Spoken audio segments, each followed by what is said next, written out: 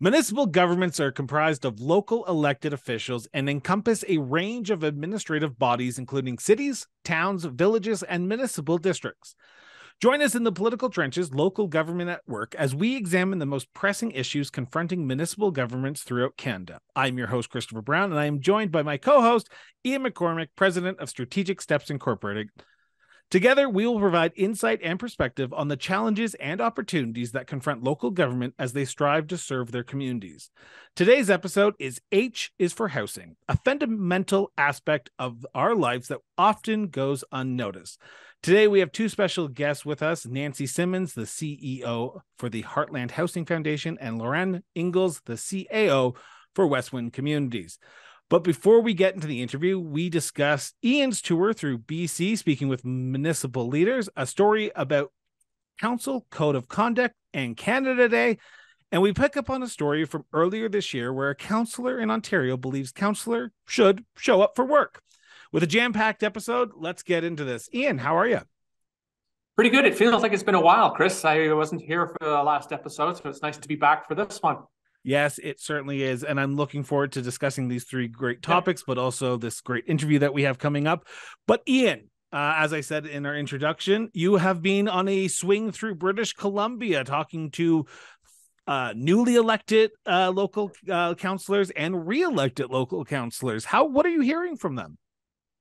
Yeah, for sure. It's actually about 75% of the people who I've been speaking to have been first-term councillors. So that is really kind of fascinating.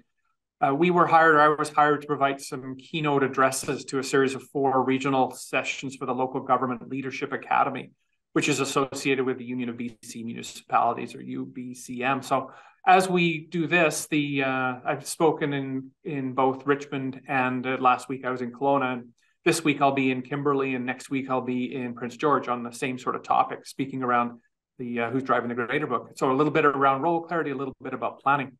But something that I've really been interested in hearing is what these folks are talking about. So they obviously put their names on a ballot for a reason, and they then got elected by their populations because the population agreed with them. So there are some very specific points that do come up.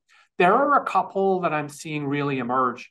The first one is around community safety.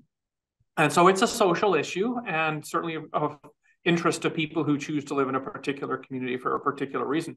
And the social issues are around not only things like policing and by law enforcement and that sort of thing, but the kind of cracked window syndrome about how do we fix something before it becomes systemically problematic. And this shows up as things like the RCMP contract about community police officers. So some of it is statistical, how many in terms of crime and public safety. The other is around feelings of public safety.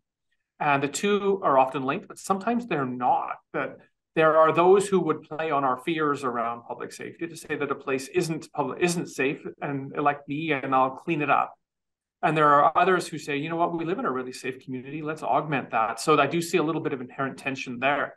The second significant issue we're seeing at the moment is around climate change, and particularly the municipal response to climate change as it happens, or the effects of it, and then the mitigation of climate change looking longer term into the future, so truly the strategic nature of governance. And the first part is dealing with things like forest fires, or too much or too little water, floods and droughts and that sort of thing, or water in the wrong place, that is becoming more and more prominent or prevalent, and how local governments are having to deal with that, whether it's rural or whether it's urban.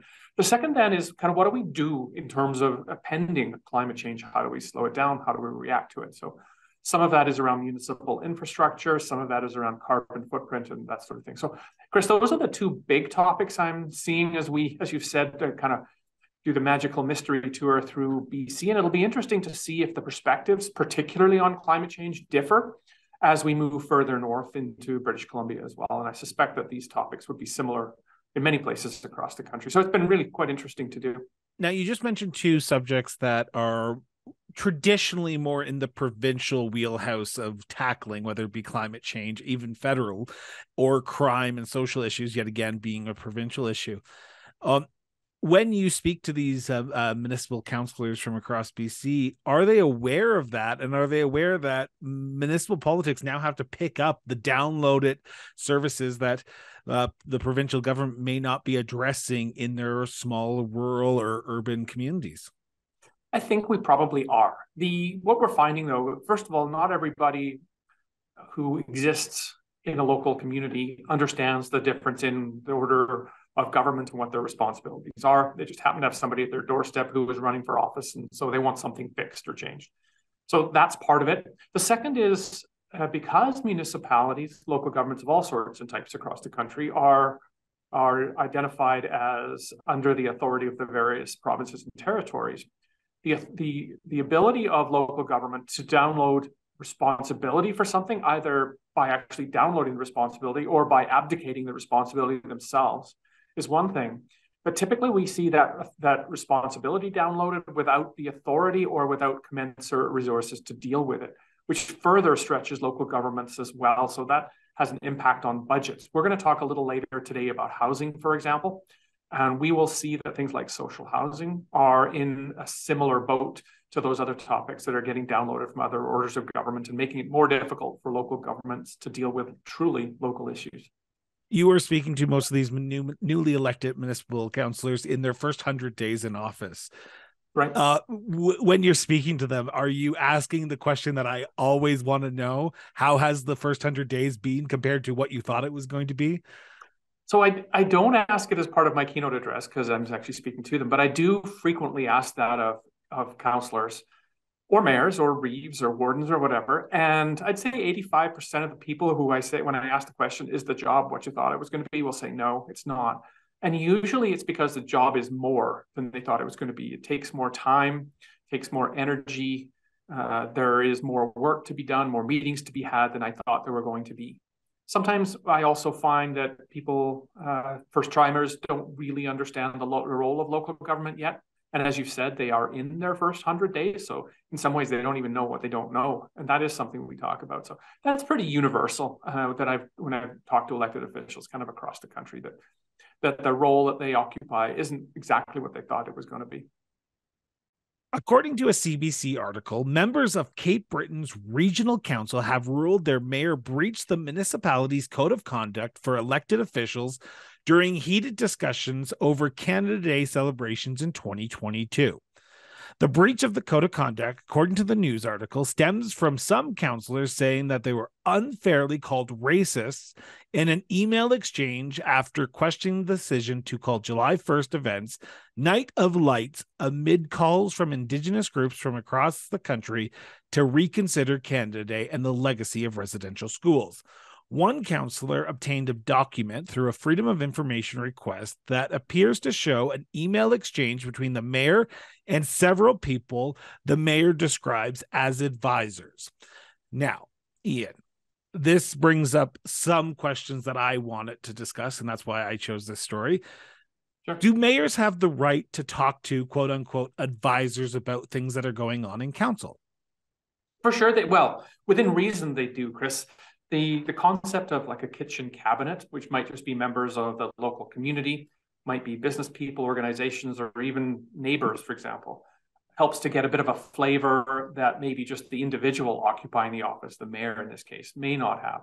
So that is fairly typical. It is, however, constrained by freedom of information and protection of privacy legislation, and typically municipal acts as well. So that discussion that is, say, to be kept confidential in camera or through a closed session can't be discussed outside that closed session or outside the group of individual council members until it is discussed or released publicly. And so the kitchen cabinet can be used to run ideas by or to talk after the fact about how a decision might be implemented. But the kitchen cabinet, group of advisors, whatever you want to call it, can't be used to discuss information that is not yet in the public realm. And so that might be part of this. The topic, though, of changing the name of Canada Day or looking at the calls to action from the Truth and Reconciliation Commission, or in this case, the legacy of residential schools, while very important, still is covered by those restrictions around keeping confidential information confidential until it has been released publicly or discussed publicly by council. So that might be some of the nuance for this case. Good idea, maybe not appropriately used, without having spoken to any of the people involved in this case. No, and we should preface that as well by saying that we're only getting from what the CBC article has put out and from what it has stated. This all stems from the director of community services doing an interview about the name change and sort of the public backlash that coincided with the name change. It brings up a question that I have, though, because this was the crux of what I try to figure out when I read articles like this. Sure. Who is considered part of that internal core? So if the mayor had just spoke to the CAO or the CEO or the city manager, would that be a code of conduct breach? Is it when the mayor then talks to somebody outside of the organization who was not in a closed door session, an in-camera meeting, we call it here, is that the moment it then breaks that code of conduct? Because I know sometimes that municipalities bring other people into those in-camera sessions, whether it be lawyers, whether it be directors, whether it be the CAO. Who can you talk to and not talk to when it's an in-camera session? Without looking at too much nuance, council gets to decide who gets involved and who doesn't. Ultimately, all the decisions are council's decisions. If it's in closed session, the default is that council is present. Council then can invite who they want. They would typically invite their chief administrative officer. You mentioned a lawyer. They may invite that person. If it's around a specific subject matter, they may bring in a director, manager, engineer, something like that for those subject matters. But they would be municipal people unless there's a rationale to bring in external people. When I speak to councils, I often say that they are each other's first team, that they know more about their community than anybody else does. And that would include their families, their spouses, anything like that, the people they work with, for precisely the reason that local government business needs to stay, some of it needs to stay confidential in accordance with provincial legislation around protection of privacy. And that differs slightly province by province and territory by territory too. So really the decision is council's. They would take advice from the people that they hire and the minimum number would be council. And sometimes an individual member of council may even be excluded from some of those conversations if they find themselves in a conflict of interest, or sometimes a pecuniary interest, which really just means a conflict of interest that deals with money. So it starts with council and can expand out from there based on what council decides. The final story before our interview is from back in January of this year. A councillor from Sudbury, Ontario, wants his fellow councillors to do their job by showing up and doing just that. In the Sudbury Star story, Councillor Lapierre is quoted to have said, "Our residents elected us to be their representatives and make the best decisions possible with funds from the property taxes they pay. Being at meetings, being part of the conversation and decision-making process is part of our responsibilities." In a motion, the councillor put forward, he wants administration to put together a quarterly table report that will provide a quick view for the councillor's evaluation, as well as public to see the elected officials' participation level. Ian, this is a unique story in itself because it's basically calling out councillors without calling out councillors, is it not? Yeah, it's probably something that happens fairly regularly in quite a few municipalities across the country. The idea of, so one councillor may be upset about other councillors for one reason or another, yeah. The idea of an attendance list, though, kind of rubs me a little bit the wrong way because it seems to be almost like a gotcha performance. This councillor, however, seems genuinely frustrated that other members of council either aren't showing up to the debate or aren't showing up to the vote or both. And in some provinces and territories, of course, you actually have to vote on a topic unless there's a reason you can't. In other provinces and territories, it's a little bit different than that. But the idea of actually keeping track of who showed up when, I mean, as it's referenced in the article, that kind of information does exist in meeting minutes. It just requires some time to go through if you want to go through. If it's worth municipal resources doing something like this, and if council chooses to make it happen, council is absolutely welcome to make it happen. I will say, though, in most municipal legislation across the provinces, the role of council is pretty narrowly defined. And one of the things that's typically in the definition is thou shalt show up to meetings of council and council committees. Things like showing up to community events and cutting ribbons aren't usually, if ever, in the municipal legislation that is part of the provinces and territories. That's considered, if you like, voluntary or extra work. Municipal officials are supposed to show up to meetings. They're supposed to create policies and bylaws, enact them, review them, rescind them, whatever the case may be, and make decisions in the best long-term interests of their communities.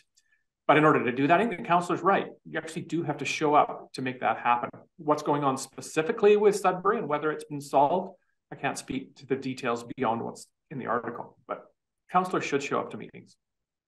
We will be taking a quick break, and we'll be back right after this with our interview with Nancy Simmonds and Lauren Ingalls. Abuse against municipal officials, elected and staff members has risen dramatically over the past handful of years, and to date, everyone has been dealing with these issues on their own, and often on a case-by-case basis. While we can't eliminate all abuse of officials, we can take steps to mitigate the impact of those instances. On April 27th and April 28th, Strategic Steps Incorporated is hosting a symposium in Edmonton, Alberta, focused on bucking the trend. Attendees will come away with the understanding of fostering a safe space for both administration and council. Learn from industry leaders on how to deal with unsafe and abusive behavior, how to build a supportive team that provides support, and you can walk away with the tools and resources to help avoid abuse in local government. Get your tickets today at buckingthetrend.ca. Today's guests are Nancy Simmonds and Lauren Ingalls. Nancy Simmonds is the CEO of Heartland Housing Foundation, which is a not-for-profit housing management body that provides affordable and near-market housing for over 800 residents of Strathcona County and Fort Saskatchewan, Alberta. Heartland Housing Foundation currently operates 11 affordable and near-market housing sites, including 4 senior lodges and 6 seniors-only affordable apartment buildings. Lauren Ingalls is the CAO for Westwinds Communities. Westwinds Communities is a not-for-profit organization that provides quality housing and supportive services for seniors, as well as subsidized housing and services for individuals and families. It provides supportive living and public housing programs within the Foothills region of Alberta. The Rent Supplement program, though, extends outside the Foothills regions to include Bragg Creek, the counties of Vulcan, MD of Silver Willow, and the towns of Nancy and Claresholm. Ladies, welcome to the show. So I want to get the very first question off the bat here, and I want to know from you, and I know I just gave a brief description of your organizations, but can you, in your own words, describe what Westwinds Communities and the Heartland Housing Foundation does? So let's start with Nancy. Nancy, what does the Heartland Housing Foundation do? Sure. So as a housing management body, our purpose is to provide housing solutions for the municipalities that we serve. They've been established through a ministerial order with the province. Most organizations have been in place since the 60s. And fundamentally was created to create the supportive living lodge program within our province, which is very unique to our province. But it has expanded over the years and over the decades to really be the affordable housing provider for the municipalities. And specifically in smaller regions, we serve a greater population that require affordable housing solutions. So over time, we've expanded to not just be the provincially owned assets within the province, but we've also expanded to meet greater demand and meet housing needs for vulnerable populations. So in Fort Saskatchewan and Strathcona County, we are diversifying the type of housing we provide so that we can provide a range within the housing spectrum of that affordable housing, that 30% of income, as well as moving people slightly above that and moving into the near market rentals with the goal of eventually moving into affordable home ownership. Well, I think Nancy's really summarized it really well. We're both housing management bodies. Originally, we were created specifically to provide housing, seniors lodge accommodation within specific municipal areas. And since the 1960s, we've expanded not only the type of housing, but the diversity of housing that we're providing in our local communities, and that we're working really hard to continue to provide not only affordable housing within our communities, but to provide interim steps from social housing to near market housing in order to allow people to provide and seek affordable housing options in our community. Probably the key part of the services that we provide are supportive living lodges, our retirement living lodges. They are our fundamental program that we provide, and that's housing seniors who generally have lived in the region or have ties to the region, and allow them to remain in their local community. I think we've found since the 1980s, with the advent of more social housing programs, that we've expanded to include not only seniors in senior self-contained or independent living, but also to provide family housing, specialized housing for individuals, and more recently, a rental assistance benefit program, which also allows any low-income population to seek market rental accommodation. So it's really providing choices and options while remaining in our local communities. Both of you represent or operate in regions that are, as Lauren mentioned, a couple of cities, some towns, some rural areas as well. Nancy, same with you, essentially a couple of cities, some towns and villages and rural areas too. Do you see, a couple of questions. First of all, do you see people moving from the rural areas into the urban? Because as we work with local governments, we're seeing some of that happen for housing reasons. And the second is, do you see different type of need in terms of the housing that you provide in the smaller centers than you do in the larger centers as well, in terms of either the continuum of housing or the amount of housing that's required for people who are looking for it? Maybe Nancy, I'll go to you with that first. Sure. I would say, just being fairly close to, in proximity to Edmonton, we're probably seeing an influx of population into our communities because it's more livable communities. And so people are probably more attracted to moving out into our areas. But being a county, there's lots of smaller areas, and people are probably moving closer into where the amenities are and wanting to be closer to their support systems. So High River and the Diamond Valley community, just over the last 20 years, their population growth has been very modest. They haven't grown quite very substantially in comparison to the town of Okotoks, which has grown just tremendously in the last 25 years. And you really see some challenges associated with that. Affordable housing, or the lack of, compared to the other two communities, is one of the challenges.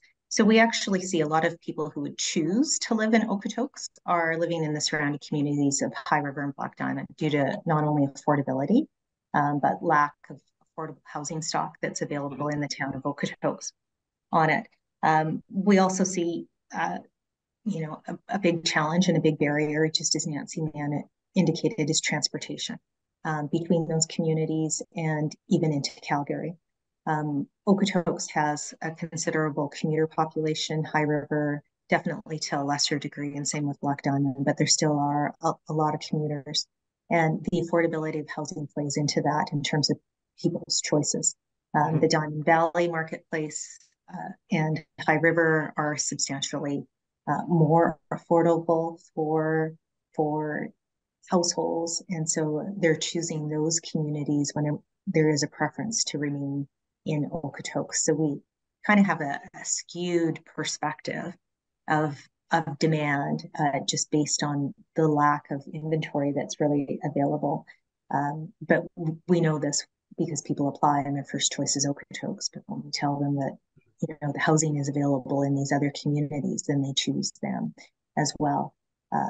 In terms of growth, we continue to see growth in those communities.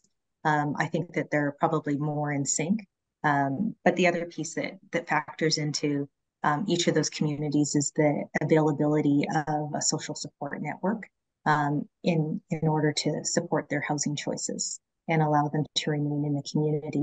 And some of our municipalities are much more advanced than others in terms of the social supports that they're able to provide people who are needing affordable housing.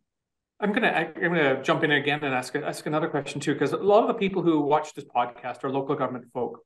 And when we work with local governments, including places like Diamond Valley and Okotoks, we have found that they are almost always feeling a need to address the topic of housing, even though housing per se isn't something that falls within the local order of government. How are you seeing the effect of the requirement for housing, whether it's market or non-market, and the stock that you provide, having the relationship between housing and the local governments and with which you operate? Is it growing? Is it staying about the same? Or are you somewhat arm's length, of course? So how is that having an impact on what you provide and what is expected by people who support their various local governments? I think within our local communities, Okotoks, Diamond Valley, and High River, housing is really at the forefront, particularly in Diamond Valley and in Okotoks. It's increasing in High River. So much so, we've seen each of those communities complete an affordable housing needs assessment. Two of the communities actively partnered with us to get those needs assessments done. Housing in Okotoks right now is absolutely critical. I think it's probably either number one or number two in terms of issues. And you see the municipalities really stepping forward and making affordable housing a real priority in the community. Not just from doing a needs assessment, but from land donations, awareness, advocacy, being an active partner, coming up with creative programs to increase the supply of affordable housing. And of course, for us as housing management bodies, there's that underlying contribution that they provide every year through requisition funding for our supportive living program. And so I find within our communities, they're very much an active player. They have representation on our board, and they don't look at us as just the primary solution, whether it's market or non-market, that they're very conscientious of needing to meet the demands for their growing communities and on a creative basis as well. Yeah, so I would say that I think, Chris, you're right that housing is a topic of conversation across this country. And the reality for smaller municipalities like Lauren and I is that it does become a municipal problem, even though they want to be careful that they don't go into the world of affordable housing, because there is a level of responsibility from the province and the federal government to help establish the need within our community. But the reality is we still want our communities to thrive, and that does become the responsibility of the municipality. So we're very fortunate in being a key partner in the discussions of affordable housing within our communities. And so, like Lauren, we've worked with our local municipalities to find ways that are less cost prohibitive for the municipality to contribute to housing and the affordability of it. So looking at ways that they can contribute land either through a direct transfer of land or long-term lease agreements that will help us establish the developments, or looking at ways to be creative in property tax exemptions, whether if it's through a grant, if they want to protect the property tax itself, and also relaxation of development fees. So where are the red tape costs that could help us as developers reduce our overall cost?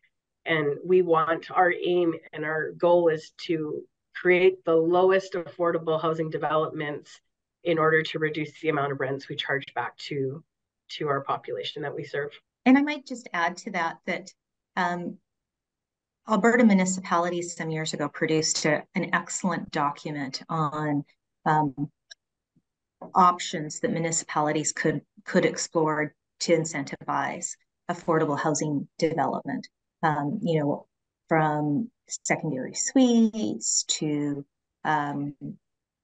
providing small grant incentives to fast tracking affordable housing development in addition to fee waivers. Not all of those options have to cost money.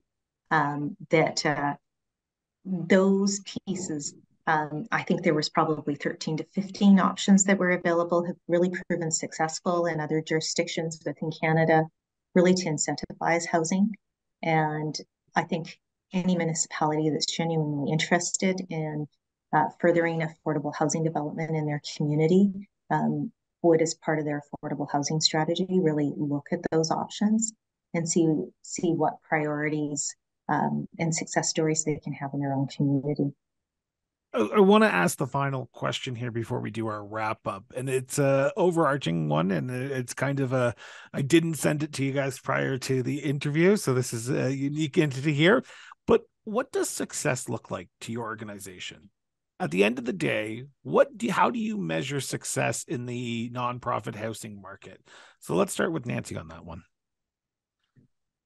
So I don't think there's a way for us to ever feel like we're done. I think the job is always going to be there. What we talk about in our communities is how do we create localized solutions that help our community members stabilize housing within their community and to really help where they work, live, and play. And something we talk about quite often is how can we ensure that we as a community are not putting our burden, the housing burden, on Edmonton, who then has to take care of a greater surrounding area. We want to ensure that we can continue allowing our communities to thrive. And in doing that, we stabilize housing. So we work at localized solutions, and we work in great partnership, not just with our municipalities, but with our community partners, all of our social support groups who can help give wraparound support services over and above housing. And I would say that's one of our biggest successes, who we partner with and how well we partner with them to create localized solutions. Well, I'm going to drill down a little bit more.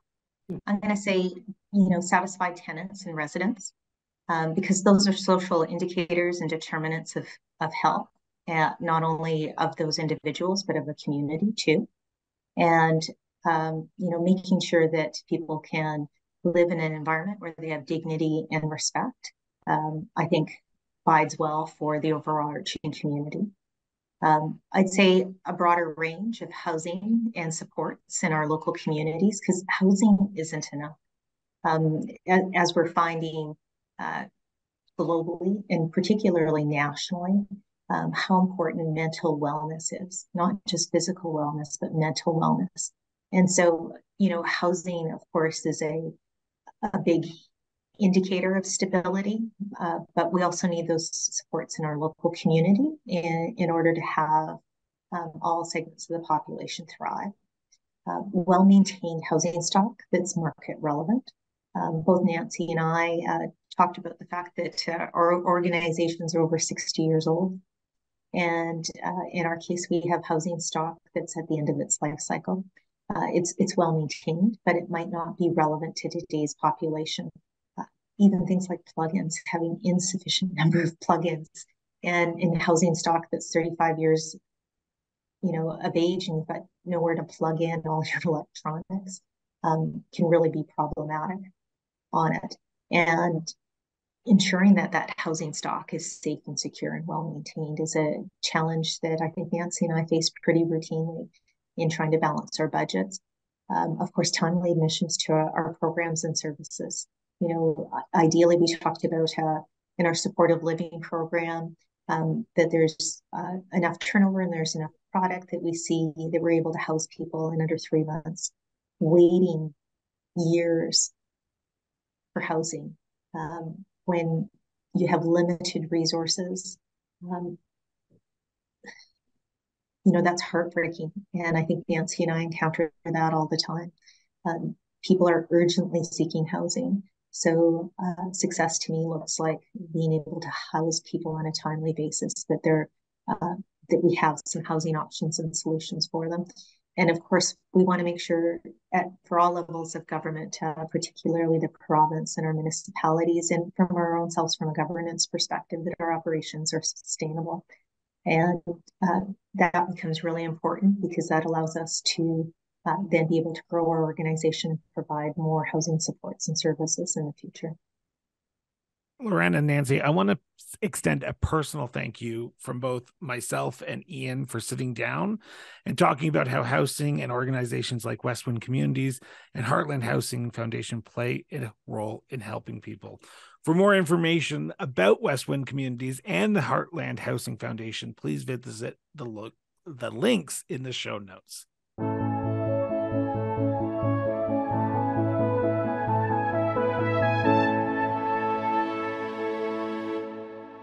Well, Ian, another great interview, another great episode of the Political Trenches Local Government at Work, wasn't it? It was. I think I say every time it's just fun. And I think it's fun because I have a passion for this. You do too. And obviously, so do the people we interview. So it is fun. So we just want to remind people that tickets for the Bucking the Trend, Tackling Abuse in the Political Realm Symposium, taking place on April 27th and 28th of this year in Edmonton, are still available to purchase. Visit www.buckingthetrend.ca. I'm looking forward to the event. Aren't you, Ian? Of course, well, I'm obviously going to say yes, but yeah, I am. And I've been interested too by some of the questions and responses we've been getting from outside Alberta as well. It really indicates that this is an issue that's not specific to one particular jurisdiction. We're getting a lot of traction, interestingly, from Eastern Canada. So that's kind of interesting. Thank you for joining us on the Political Trenches Local Government at Work, hosted by Ian McCormack and Chris Brown, myself. Don't forget to subscribe to your YouTube channel and podcast on your preferred platform so you stay up to date with new episodes as they are released. The full interview with Nancy Simmonds and Lauren Ingalls will be available on all podcast platforms next Wednesday. We'll be returning in 2 weeks, so be sure to tune in. See you then.